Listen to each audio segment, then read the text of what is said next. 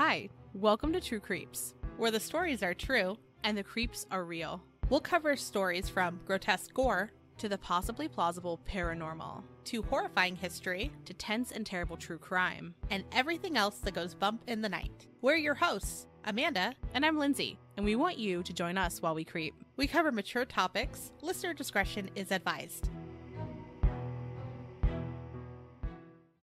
Hey everybody, so today we are going to be talking about Hocus Pocus. I'm very excited for this episode. Me too. And so we're talking about it this week because Hocus Pocus 2 comes out next week. We're going to talk a bit about the movie itself, some theories from the movie, and then we're going to break down some of like the historical things at play that are happening in the movie. Yeah. As well as some other stuff too. It's going to be a fun time. Also, as a note, you might hear my dog snoring. Miss Moo had surgery not too long ago and requires like constant supervision. So she is inside the podcast for it. To start, let's do a quick refresher of the movie, just in case you haven't already watched it recently again. We're expecting that you'll be watching it again. I feel like everyone watches it every spooky season, and we are definitely in spooky season now. Yes, yes. Well, okay. To me, spooky season begins on August 27th, the day after my birthday. That is when summer is done. Yeah. This is the most fun research because I was like, I'm watching Hocus Pocus. It's research for the podcast. And I was pumped about it. So let's do a quick refresher of the movie. It follows the three Sanderson sisters, Winifred, aka Winnie, Mary, and Sarah, and they need to consume the life force of children after said children have guzzled some green potion. Don't like the way you said that. I know, you're welcome. You're welcome.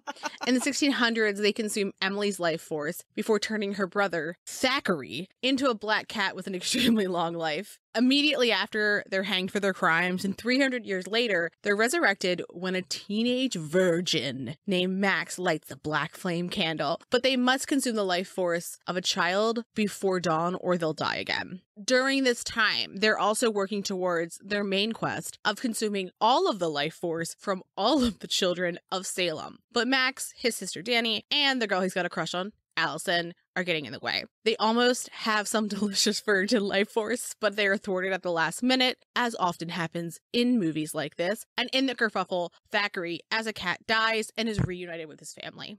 Still really sad. It's very sad. Before we talked about anything else, I'm assuming that anybody who has watched Hocus Pocus has asked themselves this question at least once. And if you caught my inflection earlier, you can bet your pippy that the question is, how common of a name is the name Thackeray? Amanda, have you asked yourself that question? Oh, yeah. Yeah. I think like as a kid, I thought it was Zachary. Mm-hmm. I did too. And then, after I was like, Thackeray, why? For what? And so, yeah. What does Thackeray mean? Well, of course, it means a place with thatching. And I was reading that, I was like, okay, but what the fuck is thatching? I don't know what that is. And that's when you make a building or a roof of straw reeds. And I just can't imagine being like, and that's what I'm going to name my kid. I'm going to name my kid after a place with a building or a roof made of straw or reeds. Like, what? You know what it reminds me of is, remember surnames a long time ago? I think it's called surnames. When people were like Johnson, John's son and stuff. Like, I wonder if like his dad was some sort of roofer and was like, he will too be a roofer. And he was like, I'm going to name my child after my profession. Yeah. Like, I'm so into my profession that I'm going to name my child after it. Yes. And the question, though, is how common of a name is Thackeray? Oh, no. I hope it's not common. Per everything-birthday.com, which is obviously the most reputable source for baby name information. How do you think I found my son's name? 64 baby boys have been named Thackeray since 1880 in the United States. And like, okay, 64 for a very long time. Okay, that's okay. Okay, and you're like, oh, that's going to be top heavy, right? Like it's going to start in the 1880s. Wrong. No, it was most popular in 2016 when 10 babies were named Thackeray. And then in case you were wondering, Thackeray is from the English Thackeray, because of course it is. Why not? I just needed to get that out of my system first, because that was like my first question. I was like, I need to figure out the answer to this. You know what? I'm wondering if that's when Halloween became more popular again, because I don't know if you've noticed like the spike in like Halloween things being more places. I've always been into Halloween, obviously. But like, I don't remember years ago being able to walk into almost any store and buy Halloween goods from like August through October until the last few years. I think that there was a cultural coming together, A meeting of women being like, we fucking like spooky stuff. All of us. So, okay, not all of us. Some people really like fucking Christmas. But a lot of women are like, fuck yeah, Halloween. And it's not just spooky gals. People who don't consider themselves spooky or goth or anything like that, who are like blonde pumpkin spice latte, like living their life. You don't have to be blonde to pumpkin spice latte. Just saying. Look, I'm a pumpkin spice latte. I celebrated the day that every coffee shop in my area had pumpkin spice back, and I had to go immediately. And also, I will tell you, I also am an apple cider girly. What I am at heart is a beverage woman. I'm a woman of beverages. Anyway, let's keep on chugging along.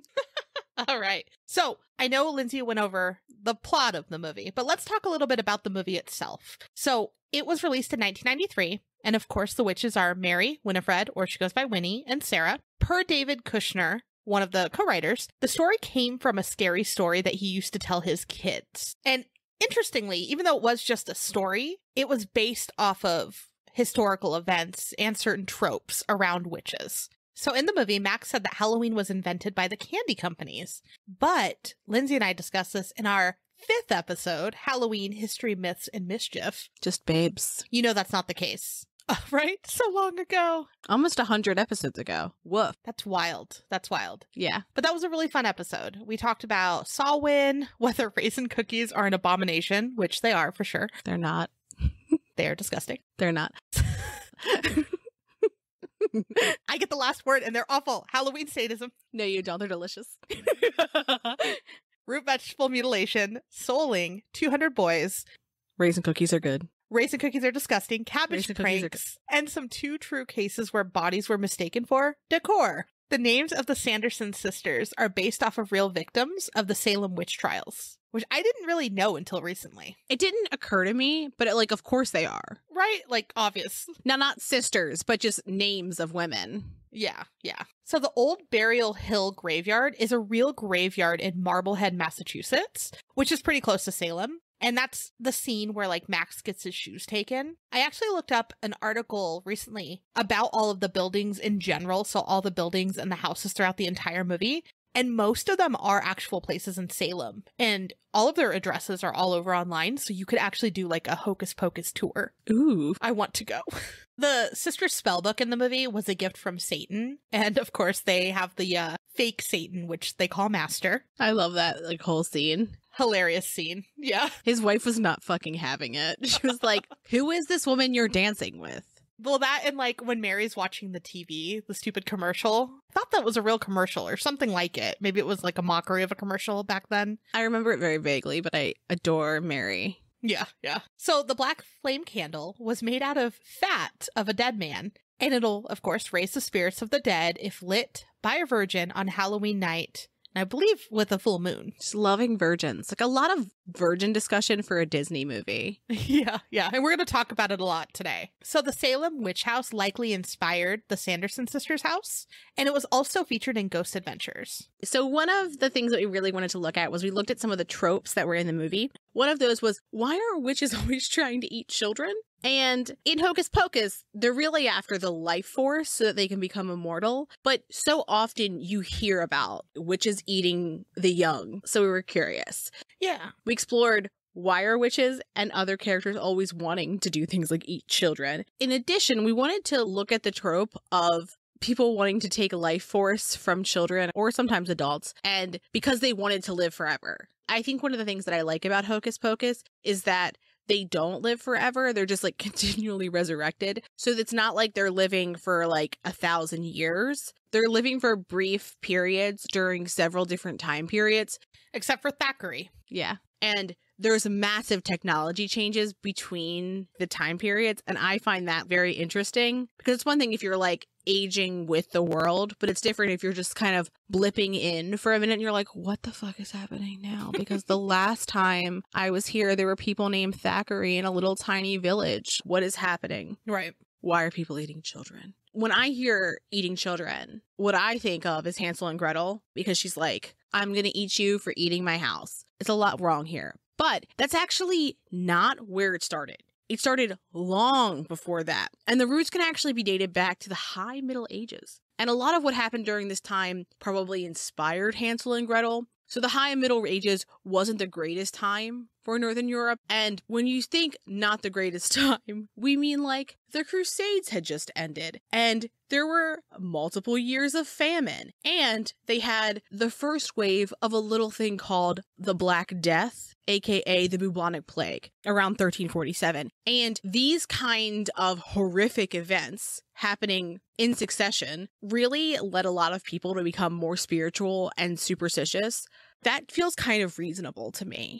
Yeah. You've gone through just so much shit that you're like, this has to be for a reason. Look, when I hear trauma has made me incredibly superstitious, perhaps to a problematic way, which soap maker do you think of? Cianciulli. Yes. Leonardo Cianciulli, she had several different just terrible things happen to her, and so she got superstitious to the point that she started making people into soap. I can see how people can get there. I don't know if I could get there. That's good. To be like, cannibalism is a normal thing to project onto others. But during the Great Famine between 1314 to 1317, there were reports of volcanic activity in Southeast Asia and New Zealand, which created a prolonged period of climate change, which to me fascinating. When you think climate change, you think of right now, not hundreds and hundreds of years ago. Mm-hmm.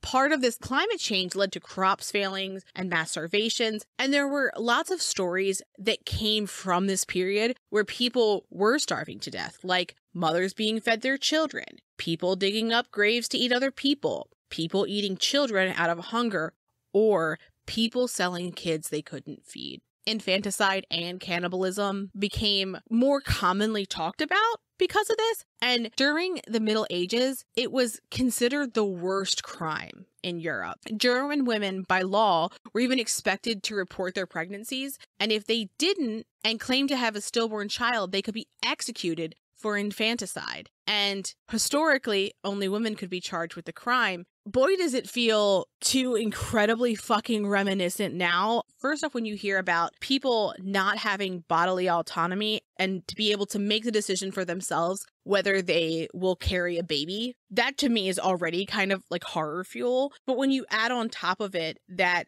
people are reporting other people for getting abortions, and there's talk about like, how do you enforce this and things like that, and it's always such nightmare fuel that it's like, oh, are you literally just reading history books? Because that's what it sounds like. Yeah, when I read this part, when I was researching, I was like, my goodness. Oh, this sounds very current. And then there's a lot more. I tried to, minimize it because obviously what goes hand in hand with Hocus Pocus, but like, there's so many parallels and it's frightening.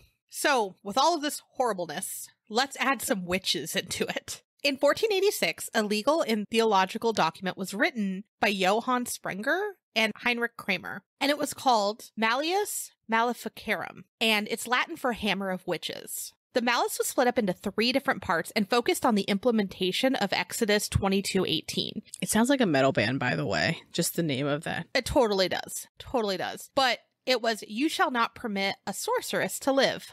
Oof. Yeah. So part 1 is where the reality and the depravity of witches is emphasized, and any disbelief in demonology is condemned as heresy. This also allowed for any witness, no matter their credentials, to testify against an accused. This can't be good. No, it was not good. You know what that sounds like? That sounds like our occult specialists that we talked about in our Satanic Panic episodes, where they're like, I know things about evil, and they'll have like PhDs where they never attended a class. Yeah, that's exactly what I thought of. Part 2 reviews the stories and the activities of witches, and these were crazy. One blog translated some of these stories, and it included things like them preying on babies, especially when they weren't yet baptized. Also, stealing babies to boil them in a cauldron until the flesh is made almost drinkable. That's very specific. It gets worse. The more solid parts are then made into a paste, quote, suitable for our desires and arts and movements by flight. So it helped them do all of this. I don't like the idea of a paste. No. It gets worse. Then the runny liquid was put into a container, and whoever drinks it is, quote, immediately rendered knowledgeable when a few ceremonies are added and becomes the master of our sect. Can I just ask a question? I'm not saying that this is real because this sounds insane to me. But if you were going to boil a human so that you could eventually separate the runny liquid from the paste, and you wanted that liquid to make you more knowledgeable, wouldn't it make sense to boil a human with knowledge, not a baby? Probably. Right. I mean, I'm just saying, like, if we're writing fiction, let's at least write good fiction. Well, part 3 discussed the legal procedures to be followed in witch trials. So this abomination was a thing. It went through 28 editions between 1486 and 1600, and it was accepted by Roman Catholics and Protestants as an authoritative source of information concerning Satanism and as a guide to Christian defense. Yeah. Also, to throw a fairy tale monster in the mix, because why not? By the way, this also means that the Satanic Panic isn't from the 70s and 80s. It means started in the 1300s and it's just stayed strong that fucking long. Yeah, it just like pops up here and there where it's like rebranded. Yeah. That's a good way to think of it. QAnon. Yeah. So, because we love monsters, right? Like, we go crazy over this. I wanted to throw a fairy tale monster into the mix here. There's a classic German monster called the Kindlifresser. Hopefully I said that right. Or Child Eater. Classic. It's pretty much the German boogeyman, from what I understand. It's an ogre. It carries a bag of kidnapped babies to eat. Carries a bag of babies. It reminds me of a Christmas monster. It does. It's real Krampusy. It is. So in German lore, witches were the female equivalent of this creature. Do they have a cool name or nah? I don't think so. Just women. Yeah. Ugh, women. Also, there is a fucking fountain sculpture of this thing in Switzerland. Now, Lindsay, I need you to see a picture of this. I have it prepared for you. If you would scroll to the hidden page in our outline, please. Fantastic. Obviously, Amanda did this part of our research. Otherwise, she wouldn't have a surprise photo for me. Okay, I'm scrolling to page 32. Oh. What do you think? Oh. Okay, hold on, wait. I'm gonna make this big as hell. So the statue itself, it looks kind of man-like, right? Like a creature eating a baby while having 3 other children in his bag. If you want a very intense description, stick around until after our outro, where the long version of me describing it is, because it was honestly too long, but also I feel like you need a visual. I want you to hear this description before you see the picture. There is a lot of questions around this fountain. And it was built in 1546, and it's one of the oldest fountains in the city of Bern. As you described, yeah, he's eating babies. He has them in his bag. There are so many theories, and a lot of people are confused too. But there are a lot of theories. Some are not so great of what it represents and why it exists. But most of them are like, it's, this German monster. I've seen some saying that it's like Krampus.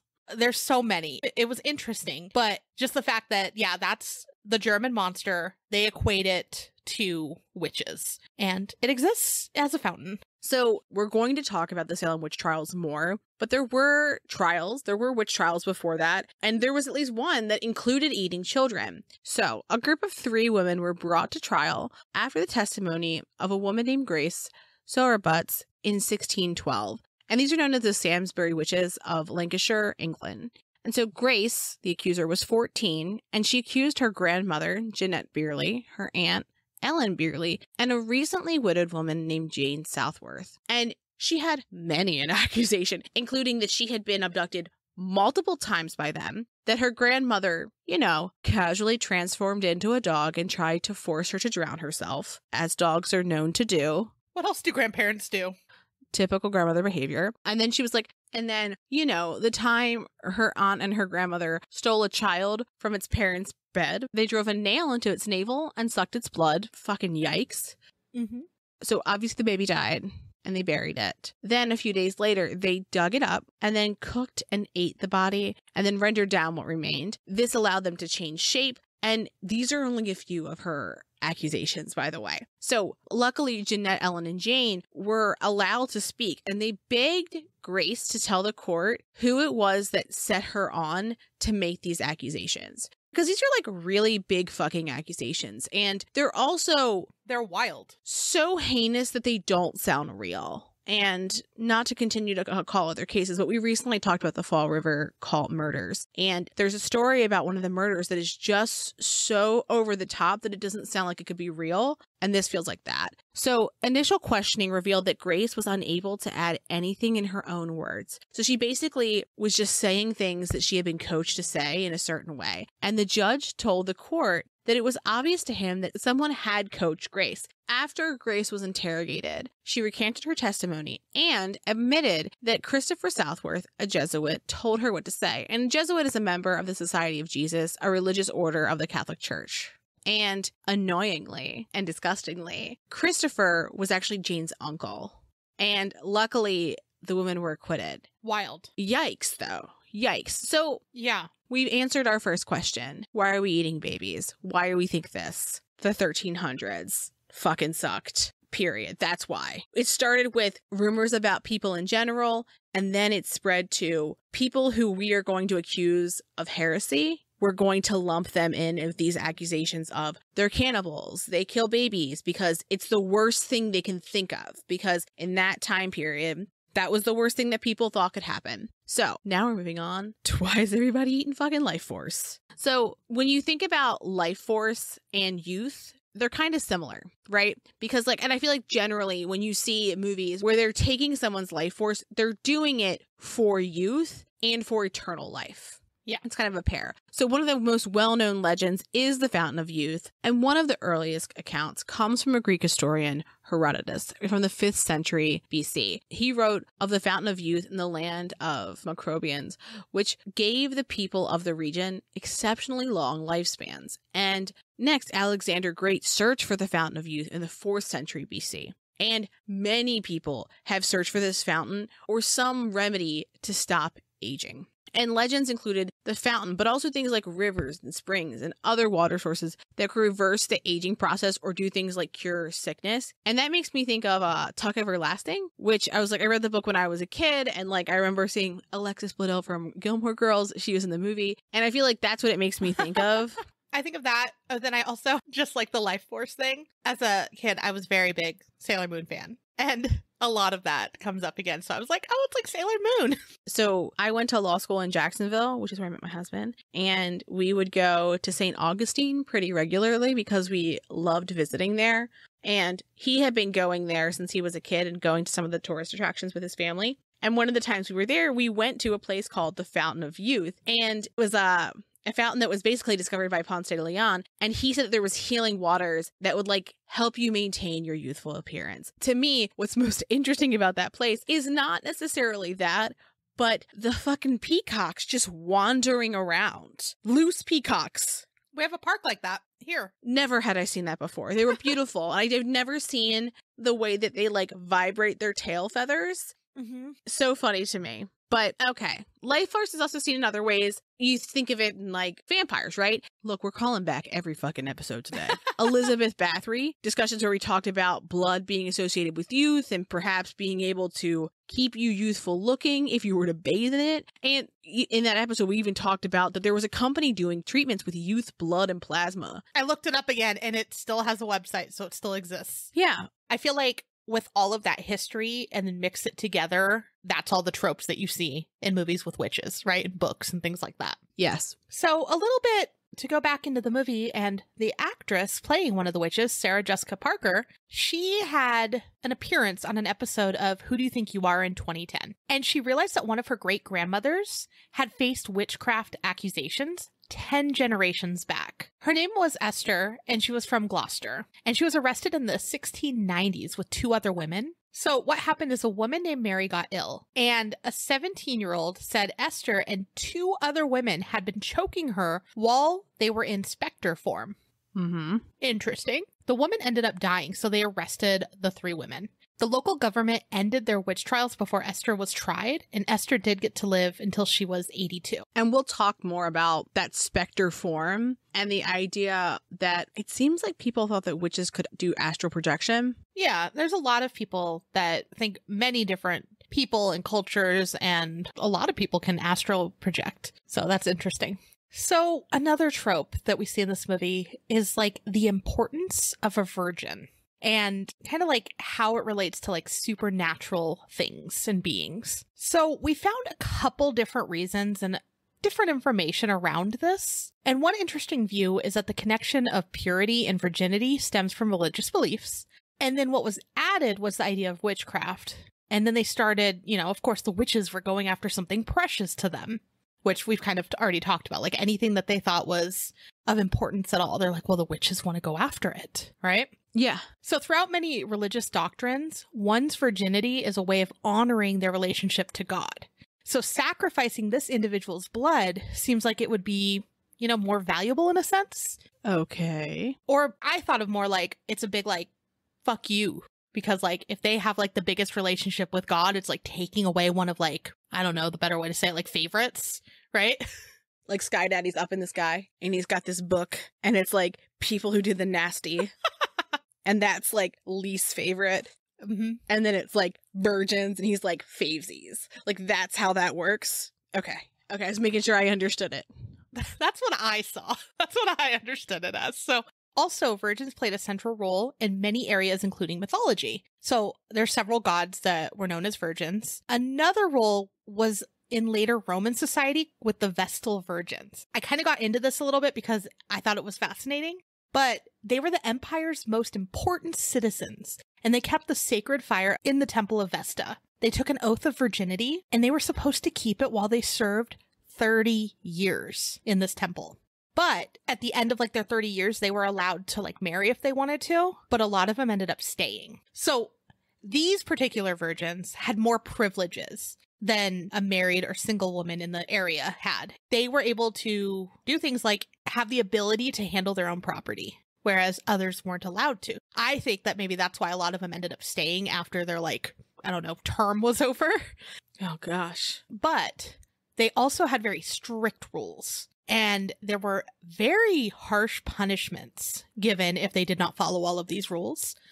Something that I found interesting with them is no one was allowed to spill the blood of a Vestal Virgin. So they came up with horrific punishments, including a very elaborate way to bury them alive when they messed up. Like they couldn't have sex.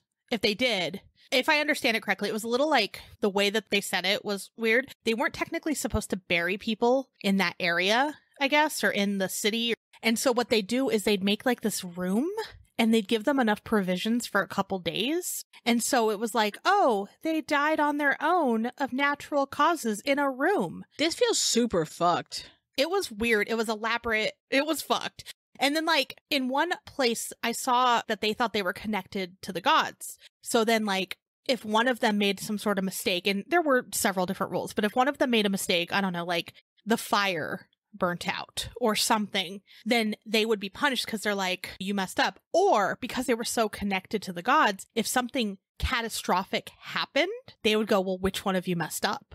What the fuck? And we're going to talk about that superstitious idea and like what culture has that in America. Fast forward in a few hundred years in this. But what I think is really interesting in that, like, in addition to the things that they couldn't do, they also had to have two living parents. Mm-hmm. And they had to be free of, quote, physical and mental defects. Yep. In addition to just being generally fucked up, it seems like it was ableist, classist, all the ists. Like, it was every fucking ist. Very fascinating to me. And I also, like, I thought it was interesting, too, that they were chosen to do this between the ages of 6 and 10. Yeah, so they'd start at 6, and then they would be like, they could make that decision around 36 if they wanted to stay put or if they wanted to go and get married. The idea that you were asking anyone to make any decision about any fucking part of their life at 6 fucking years old is insane. Just the idea that, like, 6 years old, they're like, do you promise to not have sex for the next 30 years? And by the way, if you don't, we're gonna fucking murder the fuck out of you. But we won't spill your blood, don't worry, because that's sacred. Don't worry not. And, like, we're going to presume that most 6-year-olds are going to stay virgin for a little while. That's fair. You know, life expectancy was shorter then, but, like, 6? I don't know. That's got me all fucked up. I thought it was interesting, too, that they would be, you know, the ones that chose to leave at 36, that's when they'd get married and start having children. So it was like, you know, in order to become one, both your parents had to be alive. I guess they'd live a little while after 36, but it just seemed like it was later in life compared to like what you think of nowadays when people have children. I also love that they had like a very specific diet. Mm-hmm. Mm-hmm. They couldn't eat meat. They had to eat like fruits, vegetables, and a dough that was fried in olive oil. And then the water too. Yeah. Wasn't the normal water supply water. And they couldn't eat anything that touched a flame. Yeah, I went down a little bit of a rabbit hole just because the way that they tortured these poor women when they, you know, thought that they messed up in some fashion was horrible. Like at one, they poured some sort of like molten liquid down their throats. The fuck? Like just awful, awful stuff happened. So I went down a rabbit hole. I'm like, it kind of goes, you know, how they valued virgins. And I was like, oh man, what is this? So back to why is being a virgin important to supernatural forces? Another one is that the blood would have much less risk of being infected with bloodborne diseases. Okay, I guess. Nowadays, they just go get a simple test. When I was looking this up, someone like made a joke too, like nowadays they just take them to the blood bank and like get a little test to make sure the blood was pure. They didn't even have to be a virgin anymore. But some say also that when they said virgin blood, they didn't actually mean virginity, but that the blood was just never used in a ritual before. So they would go after like younger kids and babies and things like that because that would have been the safest option to know that their blood had not been used before. And also many cultures value a child's life more than adult life. So it was like, you know, more sacred again. So I knew this next one, but I didn't think of it in like the supernatural blood sense because why would I? But if the ritual or whatever, you know, vampire, witch, whatever trope you want to go with, needed a woman's blood, and that's all they wanted. They only needed a woman's blood. They had to make sure that the woman had never been pregnant before. So again, you can kind of guess that a young child or a virgin wouldn't have had, obviously, a baby before, right? And the reason is, when a woman has a son, after the baby is born, the mom still carries some of the child's DNA. So researchers have found that mothers of sons end up with male DNA deeply embedded in their brains. Fascinating. Yeah, I didn't know it till I was pregnant. And I read an article. Relating this to Max specifically in Hocus Pocus is hard. The only thing that I saw that we could like kind of relate to Max is that a virgin probably doesn't have a lot of outside influence yet spiritually. So some say that they're more open to supernatural things or they can like do more because the outside influence hasn't told them not to. So what I think of is when we talked about kids remembering their past lives, or like kids that see ghosts and they see them more frequently because they haven't been told over and over again that it's not real and that they can't believe that. Max was a little older though, but I'm trying to tie it to Virgin Max. Well, there you have it. We're going to move fully away from that and we're going to talk about a little Hocus Pocus theory. As I told you, I recently rewatched the movie as part of our research. I was watching it and at one point, Allison surrounds herself with salt after reading about that being a way you can protect yourself from witches in their spellbook, which is also known as the Manual of Witchcraft and Alchemy. And she's doing this like basically as Winnie is attacking her. And Winnie says, "What a clever little white witch." Mm-hmm. And I went, ooh, is she a witch? And then I'm kind of like looking at her and I'm like, okay. Throughout the movie, she's wearing very light colors. Except for red. I don't know if you've seen all of the outrage about her red coat lately, because everyone wants the red coat and they've made so many Hocus Pocus like lines of clothing recently, but no one has made that damn coat yet and everyone wants it. And speaking of the coat, at one point you see the Sanderson sisters put their hoods up, right? It's like a thing that they do. Mm-hmm. And do you know who else does that with her red coat? Uh-huh. Allison does. Additionally, Allison's family runs the Sanderson Museum. That's how they were able to get in there so that Max could light the stupid fucking candle. And the house is eerily preserved inside. It's almost like it's preserved too well. You see all of their possessions as they left them. They know where everything is. Sarah walks in and immediately reaches up, grabs her signature lucky rat tail, and it's almost like it was taken care of by somebody who cared about them or a family that cared about them. They kind of allude to the fact that her family has been there for a very long time. So some people think that they were a family of prominent witches and that they were awaiting the return of the Sanderson sisters. And that's one of the reasons they maintain that house so well. And at one point she says that she's into witches. Mm-hmm. Also, okay, they've possibly killed the Sanderson sisters. They didn't, but they think they did, right? They're back at Max and Danny's house. And as soon as Danny is asleep, just like barely just fell asleep, it seems like immediately Allison's like, how do I get this kid to open up this fucking book, right? And she's like, oh, it sucks about Binks. Thackeray Binks, by the way. Mm-hmm. And it's so sad we can't help him. So she's like, we should open the book. And he's like, I don't know. And she's like, we should open the book. Like, she like clearly wants to. So it seems like she's a little too eager. Mm-hmm. Also, I didn't see this anywhere else, but I noticed it when I was watching it, was that she didn't interact with the salt herself. Like, she wasn't taking like a handful of it and throwing it. It was in like classic salt container where it has a little like middle spout. Mm-hmm. She was taking that, flinging it around her and up into the air away from her, but it was never on her and she never touched it. I rewatched that scene today because I was like, I never noticed that. And she does fling it, but she goes like up. You can't see my motion, but she goes up and it kind of lands in her hair and stuff, though, it looks like. Does it? It looks like she throws it straight up. Because to me, it looked like she was taking it and she was flinging it onto them, but it was like up and over. I don't know. Tell us what you think. Yeah. It wasn't careful, though. Like, if she couldn't touch it and didn't want to be near it, I feel like the way that she flung it would have been a little more careful. That's fair, but she was also fairly covered, and it didn't kill them. It just seemed like they were adverse to it. Yeah. Also, she wears a necklace throughout the movie that to me kind of looks like a medallion kind of thing. It looks like an older necklace. I could be just reading into it. It could have been that the person who did the costumes was like, talking about witches. Let's do an old necklace. She likes witches. Interesting, though. So, Hocus Pocus is set in Salem, Massachusetts. It's about witches who were hanged after they hurt children. It's very clearly derived from the Salem witch trials. So we're going to get into that now. And I was actually a little bit surprised because I think that I thought that they were much more gruesome than they were. They're fucked up. I think that I thought that they were more pervasive in the United States than they actually were. Obviously, colonial America at that point. I thought that it was more heinous than it was. And I was like, interesting. So the Salem witch trials, which are in Massachusetts, occurred between 1692 and 1693.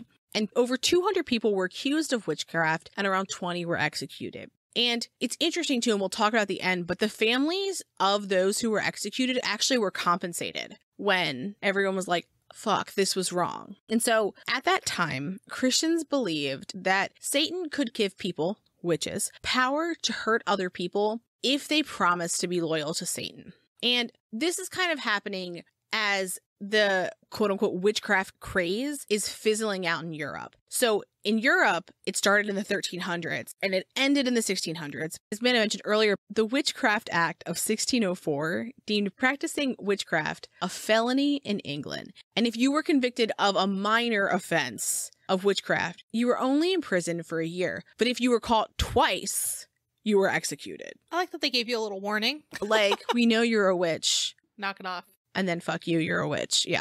Yeah. So in Europe, it's believed that roughly 110,000 people were tried for witchcraft. And then of that 110,000, 40 to 60,000 were executed. That is terrifying. Yes, yes. And most of those who were executed were women. Mm-hmm. So again, as I mentioned before, Salem's witch trials came as they were fizzling out in Europe. So in 1641, the Body of Liberties, which was the first legal code that was established in New England, was adopted by the General Court for the colony of Massachusetts Bay. And it included witchcraft as a capital offense, which means punishable by death. Mm-hmm. And it said, if any man or woman be a witch that is, hath, or consulteth with a familiar spirit, they shall be put to death.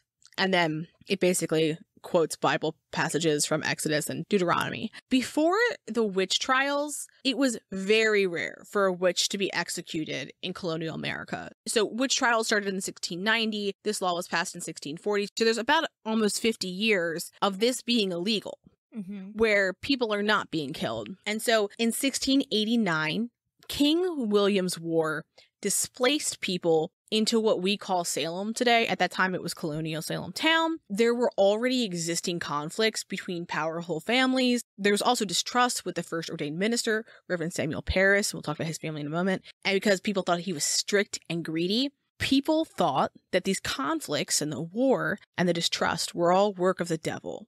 And this really mirrors back to those 1300s and how things were just fucking awful and people needed someone to blame. They needed something that they could rally against and for there to be a reason that they were going through so much shit. I can understand why you would do that theoretically, but the mental gymnastics that you would need to take in order for this to be a reasonable conclusion, it's mind-blowing to me. Yeah. In addition to the idea that, like, it's the work of the devil, Puritans generally believed that when bad things happened, they were a consequence of a spiritual failing. So it's not just that, like, oh, you're a bad person. It's like, you're spiritually bad. But so, in January of 1692, Elizabeth Parris, who was 9, and Abigail Williams, who was 11, began having what are commonly described as fits. And what they were was bouts of screaming, making odd sounds, throwing things, contorting their bodies, and they also said that they could feel like someone was biting or pinching them. And their doctor, William Griggs, said it was supernatural influences, and I think that's in part because he didn't really know what it was. He also may have been influenced by Cotton Mather's book, Memorable Providence, relating to witchcraft and possessions from 1869, and in that publication, he tells the story of children from Boston who had also had fits, and their fits sound shockingly similar to what these girls are experiencing. And they were deemed to have been bewitched. And just interestingly, from what I read, I saw that they were also aware of the idea of being bewitched and this behavior being symptoms of being bewitched. Theoretically, one could say that perhaps they weren't actually having any symptoms. Right. They were just acting. And so one of the neighbors of the girls had a suggestion that might help them. Very clearly, a urine cake is what would fix this. And so basically, they had their slave, Tituba, who we're going to talk about more, make a cake that had the girl's urine in it. And the idea is that it would help them find out who is bewitching them. And I, for the life of me, cannot put those together. What? Yeah. And also, I mean, just like practically, I have a lot of questions. What are you baking that in? Are you going to save that baking dish? Are you going to save the instrument you used? How bad must that have fucking smelled? What wet ingredients are you replacing with the urine? You know, like, I have a lot of practical questions about that. But anyway, okay. Reverend Parris, who we mentioned a minute ago, was pissed about this because he was like, this is blasphemy. I don't care why you're doing it. It's blasphemy. I mean, I side with him there. I mean, yeah, just not for the reasons he did, just because, ooh. Yeah. But, like, another kind of underlying thing here is Tituba would play fortune-telling games with the girls. And that was definitely a Puritan no-no. And the girls would, like, teach their friends it. And again, we talked about this in our Halloween episode a long time ago, that some of the practices that we have for Halloween derive from, like, quote-unquote fortune-telling games where a little girl will, like, throw an apple peel over her shoulder or do things like that. So it's when we say fortune-telling games, we don't necessarily mean, like crystal ball. From what I understand, more like throwing an apple peel or, like, these kind of, like, folk games. Who will you marry games and things like that. Yeah. Innocent, silly games. Yeah, exactly. So more girls began experiencing these same symptoms. By February, warrants were issued for the arrest of Tituba, Sarah Good, and Sarah Osborne. Sarah Good was known for having a hot temper, and she was described as a beggar. Sarah Osborne was an elderly woman who was bedridden. However, she was generally disliked because she had a relationship with an indentured servant. On March 1st, 1962, both Sarahs, as well as Tituba, are questioned for 3 days. Both Sarahs said that they were innocent, but Sarah Good accused Sarah Osborne. The Sarahs were up to something. Also another band name. Oh, the Sarahs were up to something? Mm-hmm. Mm-hmm. Is that our band name? I can't play any instruments. Can you? A little. Well, what can you play? I've played violin. I've played a little bit of drums. We're gonna have a fucking rockin' band. Fiddle, keyboard. Drums. What else we got? Keyboard. We got Amanda on the. We got Amanda on the keys, the strings, the percussion. We've got Lindsay looking cool. The triangle. Offbeat as fuck, or cowbell maybe. Ooh, cowbell. Yeah, I tried. For a while, I tried bass, and I am not good at guitar or bass. Like, I am terrible. I also tried bass. I took lessons. It wasn't until a solid decade after that I was like, oh, that's the bass guitar in a fucking song. Like, I wanted to be the type of person who played instruments. I am not musically inclined.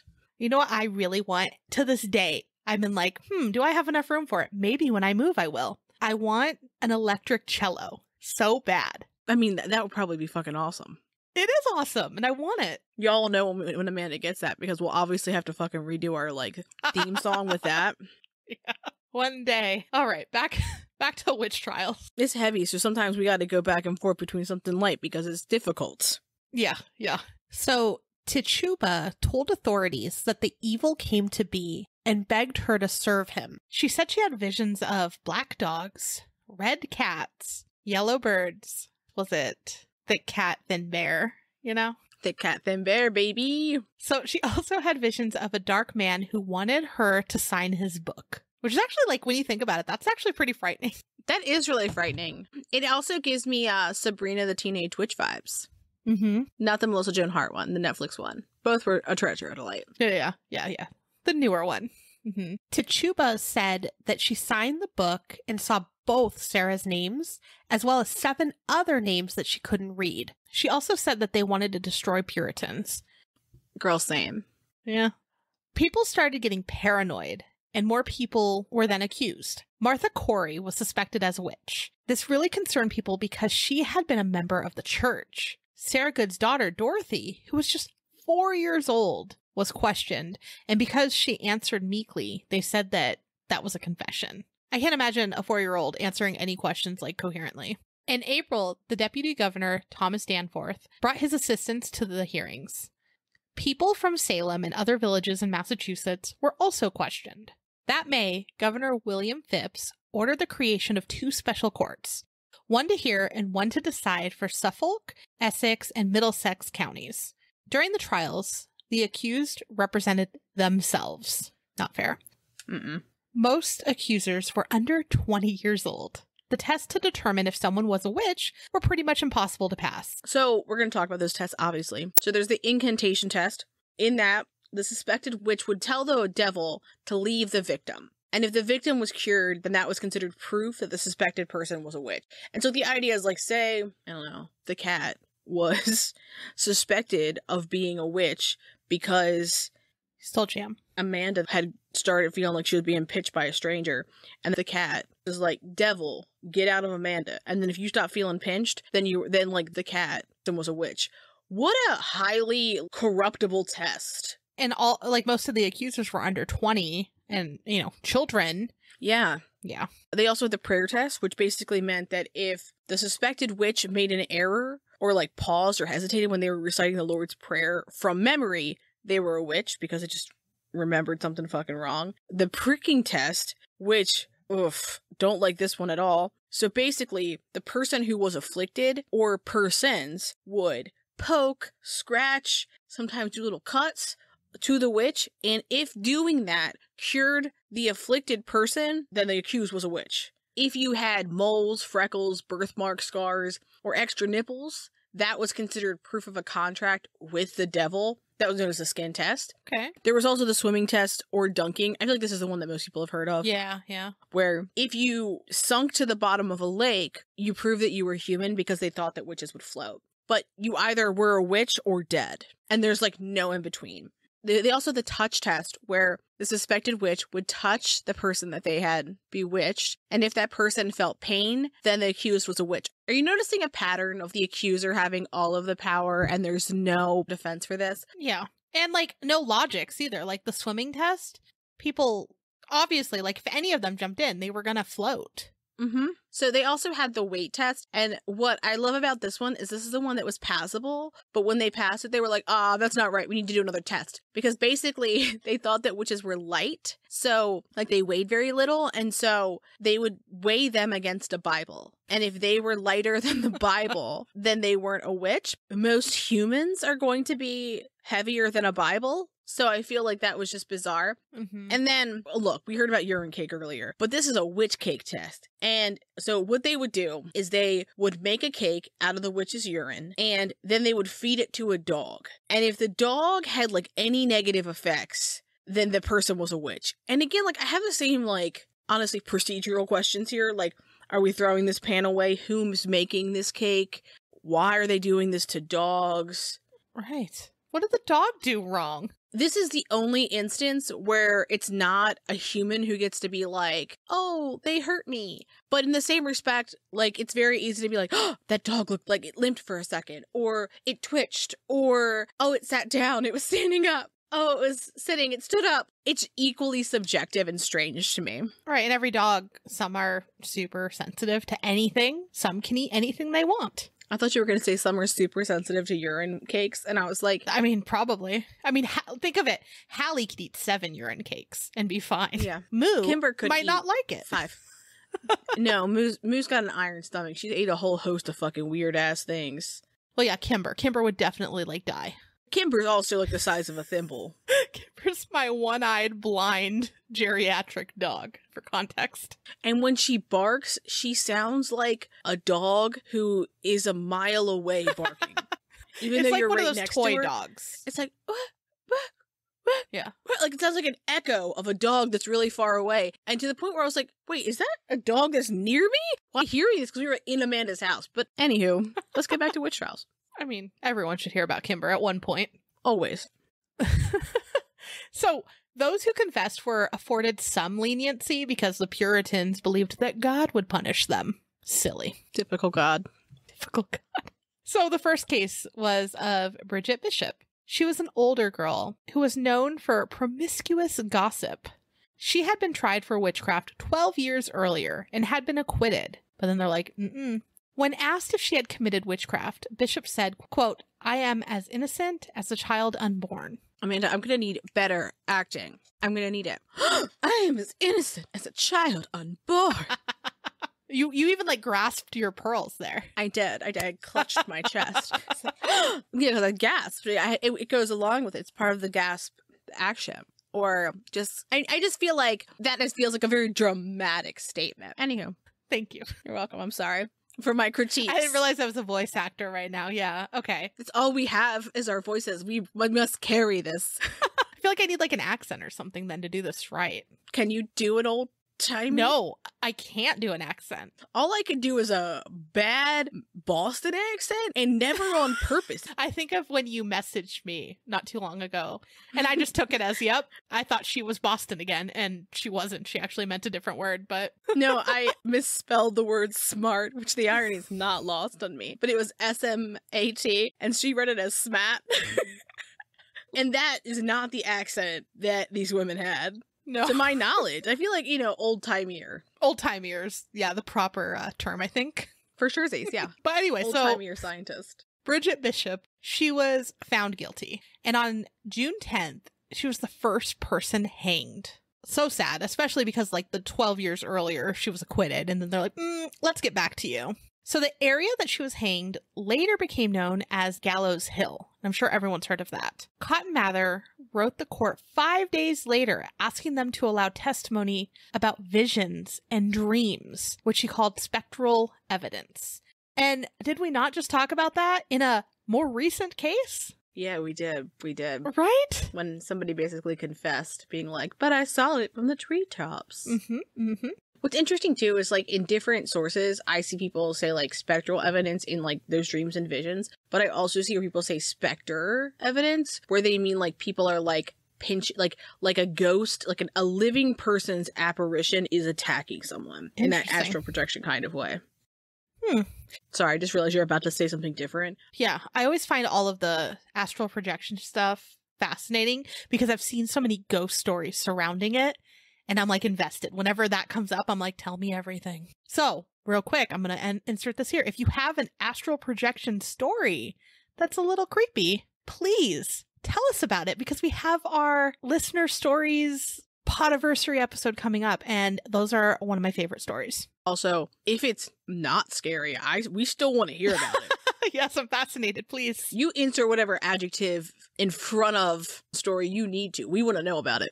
We do. Absolutely do. Phipps replaced the court with the Superior Court of Judicature, which did not allow specter evidence after his own wife, Mary, was accused. Of course. Like, oh, this gets to you. So now it's like, no, that's not allowed. Yeah. The court only condemned 3 of 56 defendants, but still, like, that's really sad. All who were imprisoned for witchcraft charges were pardoned. So by then, 19 had been hanged, and Giles Corey, who was a 71-year-old man, had been stoned, but not in the sense of like, I think Handmaid's Tale now, stoning. It was like the pressed to death stoning, where they'd put something on top of them and then put heavy things on top over and over and over until they were, squished to death. And then some of the accused had died in jail. So interestingly, none were burned at the stake, but they were in Europe. Nowadays, we see that more often, like the witches were burned at the stake. I think of American Horror Story. But when we were researching this, like, we all have learned about the witch trials in school, but I didn't really know a lot about the European witch trials, which were like super gruesome. Yeah. Intense. And I was like, oh my goodness, I wish I would have learned about this too. On January 14th, 1697, General Court ordered that there be a day of fasting and soul searching. So in 1702, the court declared the trials had been unlawful. In 1711, a bill restoring the rights and good names of those accused was passed. 600 pounds restitution was given to their heirs, which, like, that doesn't replace anyone. No. But at least, like, their names were cleared, but, like, that still doesn't bring them back. In 1957, Salem officially apologized. I like that they, like, gave them money and then they're like, now we're sorry about it. So what did happen then? In 1976, Linda Corporeal published an article in Science suggesting the fits that people were experiencing were due to ergot poisoning. Ergot is a fungus that can be found on wheat and rye, as well as other plants. And symptoms of it are muscle spasms, delusions, hallucinations, vomiting, feeling like something is crawling on your skin, and choking, which is crazy, right? Because like, that's what all of them were doing. So LSD is a derivative of ergot. And so I don't know why I think of this. What comes to mind is when we were talking about MK Ultra. Oh, that's also what came to my mind was that, like, because you say LSD, I say MK Ultra. Like, I can't not, right? When I was researching last night, I got into a tangent about MK Ultra and, of course, Operation Midnight Climax. Always. And Mike's just looking at me like, what is wrong with you? Why do you know this stuff? Well, you'd know if you'd listened to my show.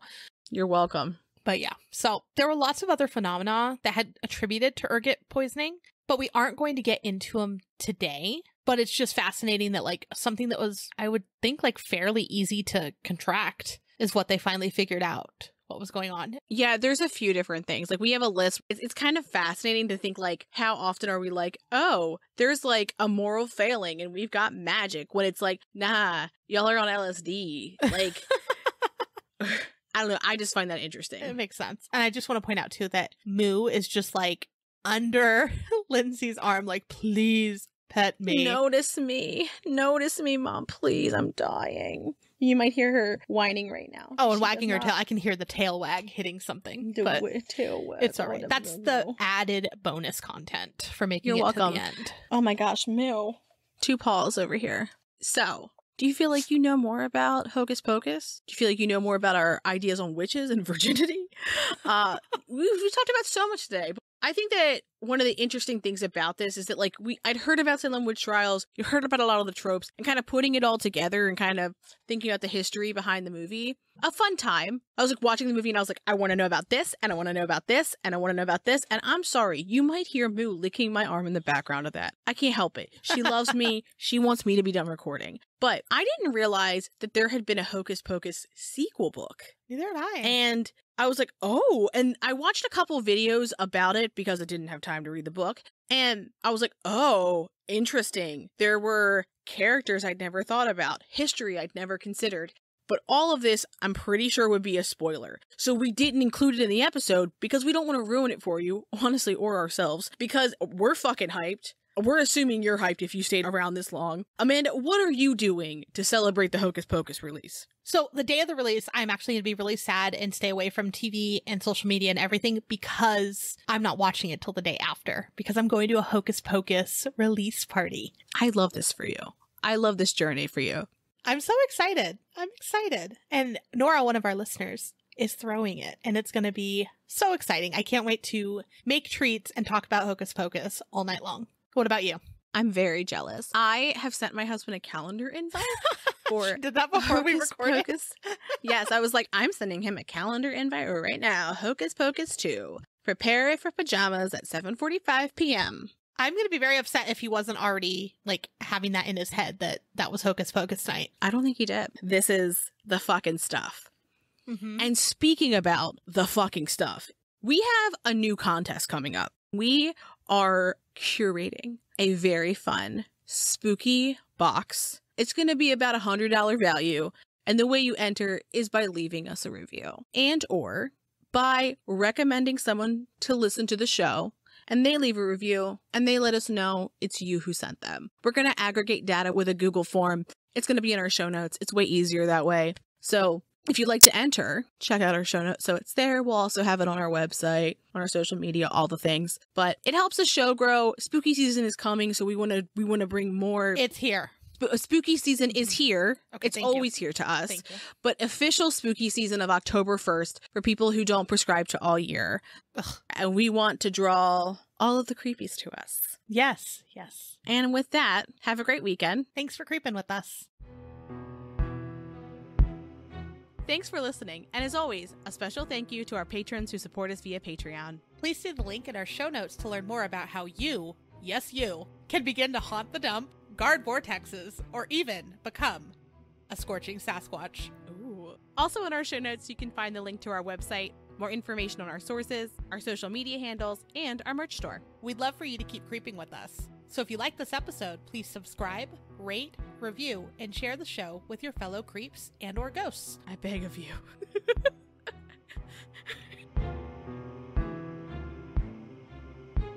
I'm a woman of beverages.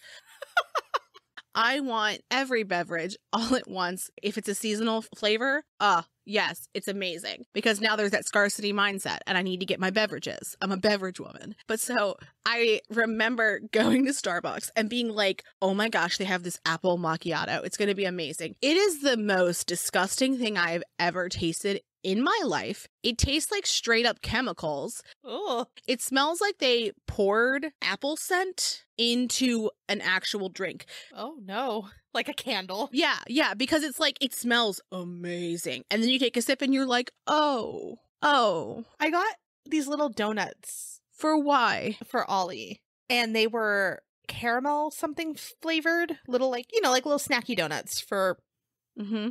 Yeah. school. And he bit into one. He's like, Mom, it tastes like your candles. It means that he's definitely taken a bite of one at least once.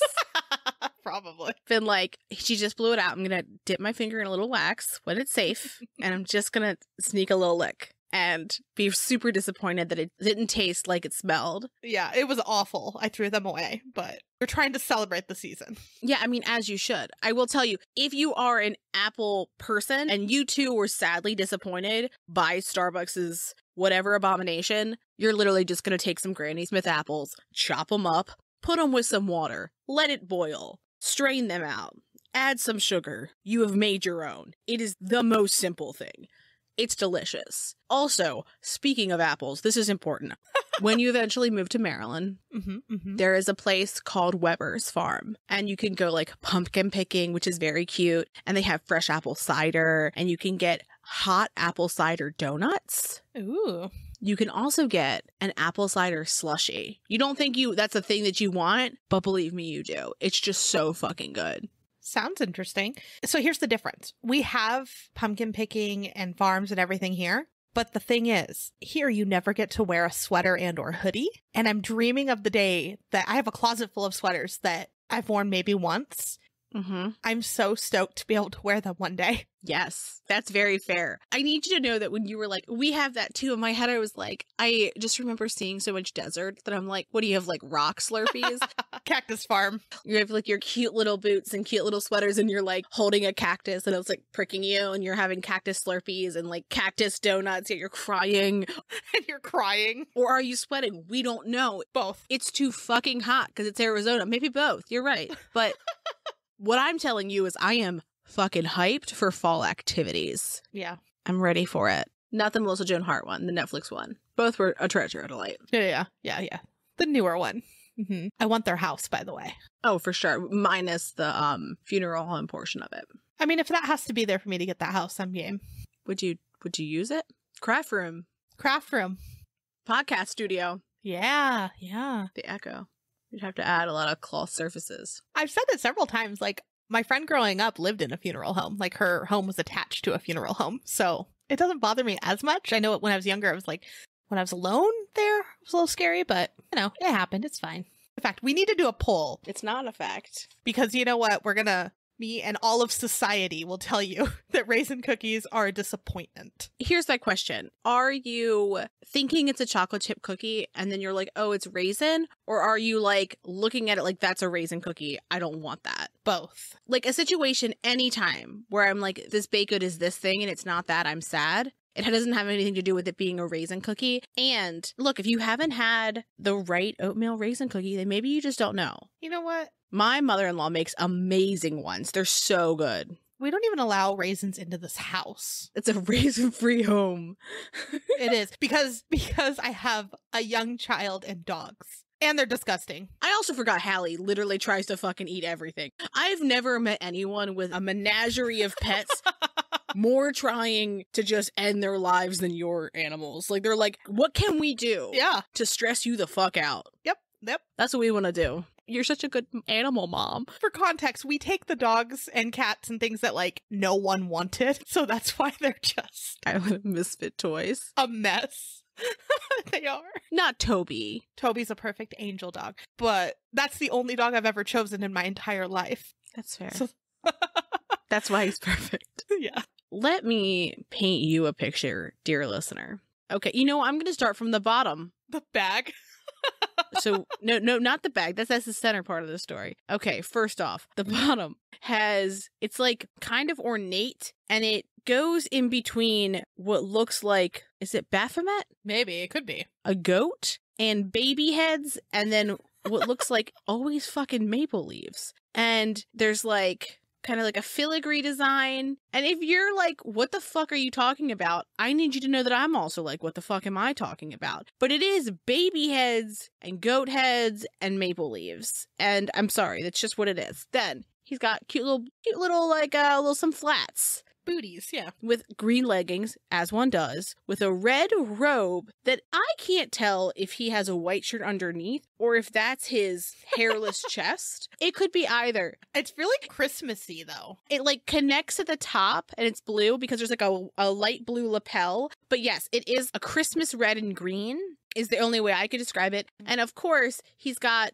a different color sleeve. It's like a dirty white maybe and or like a cream color that is also dirty with like the bottom of his sleeve is red. I don't know why his outfit's really important, but it is. He also has obviously a sack of children. We're going to start with the sack and we're going to move the way up. In this sack, there's like one kid that looks like they're sitting up and then one that looks like they're like laying to the side, which means that they would be stepped on by the other one. And they're just chilling. They look horrified. The one that stepped on doesn't look like it's doing well. The one that's standing up just looks like it's seen some things. Then, because there's not enough here, in his left arm, he's holding a baby who has cute little arm chubby rolls, but is like holding on to him. And it has his arm on its head like it's posing, but not in horror, but like, oh, look at me. That's the look on its face to me. It's not like terror. It's, oh, look at me. And then, of course, in his right hand, he's eating a baby. Full on like, yep.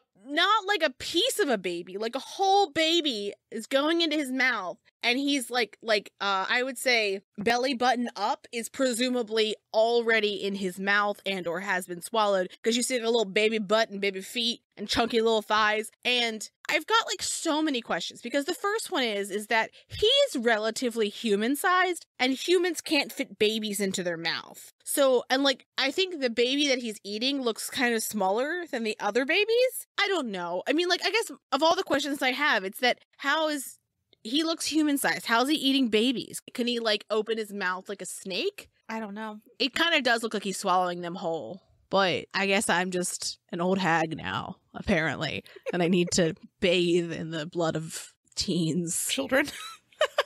Am I going to interrupt 1,000 times? Yes. One of my favorite, like, witchy movies is Practical Magic.